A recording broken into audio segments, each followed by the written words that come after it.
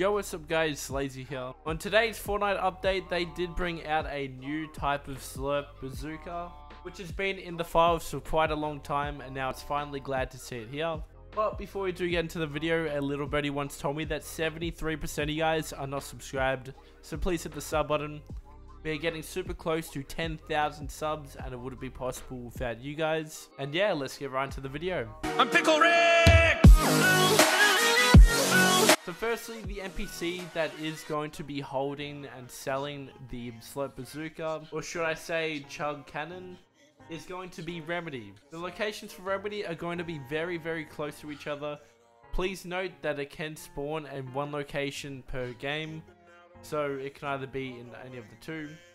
For the first location, it's going to be by Craggy Cliffs, kind of at the bottom area in like the little shack. And the next area will be a house on a hill by Pleasant Park. And then yeah, you go up to her and buy it. If you guys did find this guide helpful in any way, shape or form, feel free to drop a like, subscribe, and all that amazing stuff.